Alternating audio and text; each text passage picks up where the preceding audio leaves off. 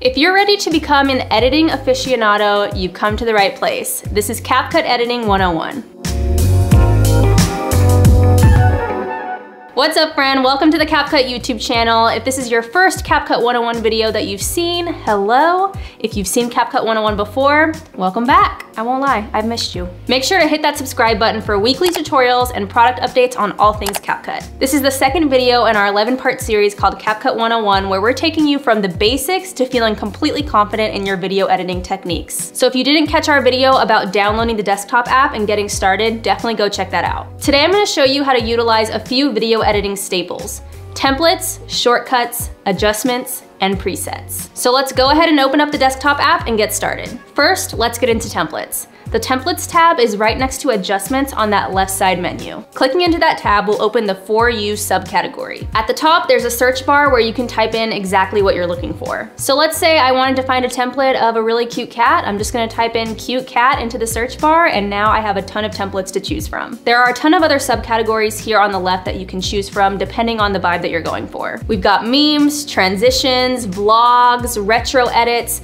tons of different directions that you can go in here. I also want to note that you can get even more specific here and narrow down your results to templates that are specifically portrait or landscape, have a certain amount of clips in them, or are a certain length. Once you pick out your template, go ahead and drag it down to your timeline. Tap the replace button and a new page will open where you can input your own clips. You can add your clips to the template by just going to your computer's file viewer and then dragging them in that way, or you can pull from the media section up here. These are clips that I've already imported, but if I want to add more, I can just press the import button and choose more clips. If I ever want to remove a clip from the template, I'll click the trash can. The next button to the right will crop my clip, and the following button will allow me to trim my clip. So if I have a longer clip, I can trim it and choose which section I want to appear in the template. And of course, I can undo or redo any actions by clicking these arrows here on the left. You'll also notice that when I click on a clip that's already in the template, this dynamic menu on the right changes and I can adjust the volume of that clip. Once I'm done, I can preview my finished creation in the player here. And when I'm finished, I'll just click the done button and my template will appear in my main timeline. The next thing that I want to talk about are keyboard shortcuts. These are huge time savers during the editing process, and I highly recommend taking advantage of them. On the right side of your screen above that dynamic menu, you'll see a button that says Shortcut. This houses any and all CapCut keyboard shortcuts. I want to go over a few that can be particularly useful during your editing process. You can use Command B to split your clips and Command Shift B to split all. Select mode is A and split mode is B. This will change your mouse to either a normal selection tool or a razor blade, so you can just click on your clips in the timeline and edit them that way. It makes things very, very quick and easy. You can select clips leftward with the left bracket and rightward with the right bracket. You can also turn your main track magnet on or off with P. Auto snapping turns on and off with 4. And linkage turns on and off with the tilde. To zoom in or out, press Command plus or Command minus. If you ever want to group clips, press Command G. To ungroup, it's Command Shift G. And of course, normal keyboard shortcuts like Command C to copy or Command B to paste exist here too. We do have a video that goes over every single keyboard shortcuts, even the ones that are a little bit more specialized, so if you haven't checked out that video yet, definitely go watch it. That'll give you the full lowdown.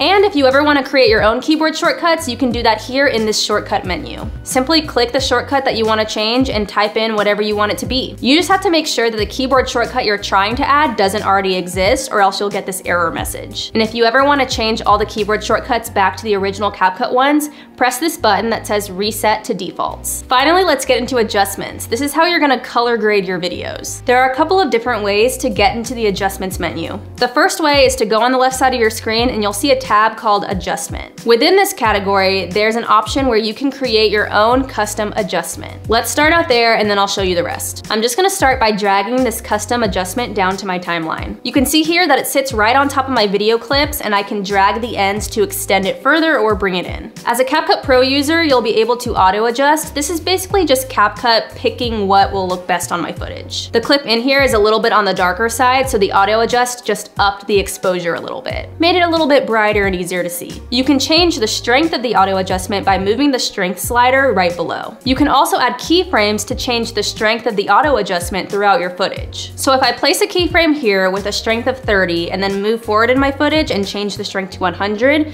you'll see that my clip will gradually go from 30 to 100. Whenever you see this little diamond shape, that indicates that this feature can be keyframed. You can keyframe almost any effect or adjustment on the CapCut app. Moving right along, if you have any LUTs uploaded to CapCut, you can go ahead and add those here. I'll show you where you can upload those LUTs very, very shortly. If you continue scrolling down, you'll see there are a ton of ways to customize your adjustment if you don't want to do CapCut's auto adjust. You can use the sliders to change your video's temperature, hue, or saturation. There are also sliders for brightness, contrast, highlights, shadows, and illumination. You can even sharpen your video, add particles, which is just a little fuzz. You can fade, and you can vignette. Once you create your adjustment here, you can also add it to your brand kit so that you can use it for future videos. Now that we've learned how to auto adjust or create our own custom adjustment, let's go ahead and head back to the adjustment tab on the left side. The next subcategory here is presets. These are adjustments that you've already made and saved to your brand kit. And you can just drag these right on down to your timeline just like we did with the custom adjustment. Below that, you'll see the LUT subcategory. This is where you can upload your LUT. These will have to either be cube files or 3DLs. And there you have it, the ins and outs of templates, shortcuts, and color grading on the CapCut desktop app. Are there any particular templates that you've been feeling lately? Drop them down in the comments and let us know what you want to learn about next. And with that, I'll catch you in the next CapCut 101 tutorial.